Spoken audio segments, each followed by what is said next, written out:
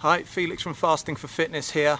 I've had a couple of requests on morning routines, so I'm going to start that off by doing a video, hopefully a short one, on the tea that I drink every morning. Let's get cracking. So we're going to start with a teaspoon of Japanese Sencha green tea in the tea strainer. We've got Chinese Pu'er tea, boiling water. Pour that on.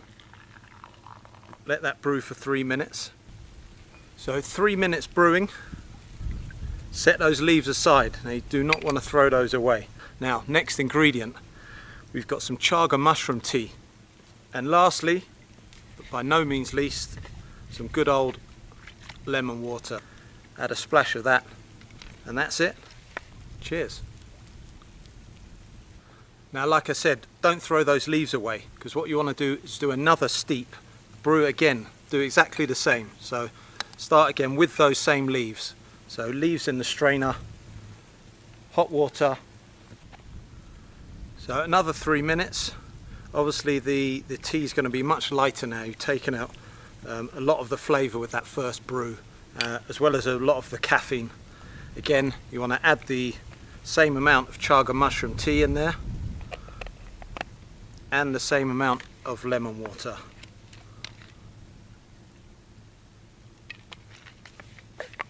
And that's your second cup. Completely different flavour from the first. And what I do after that is then do another 2 steeps. So I use those same leaves 2 more times. But I don't add the chaga and I don't add the lemon, because by then it's very, very mild. So there's other flavours just overpower it. And that's basically what I drink for the first 4 or 5 hours each day, from 7 till about midday.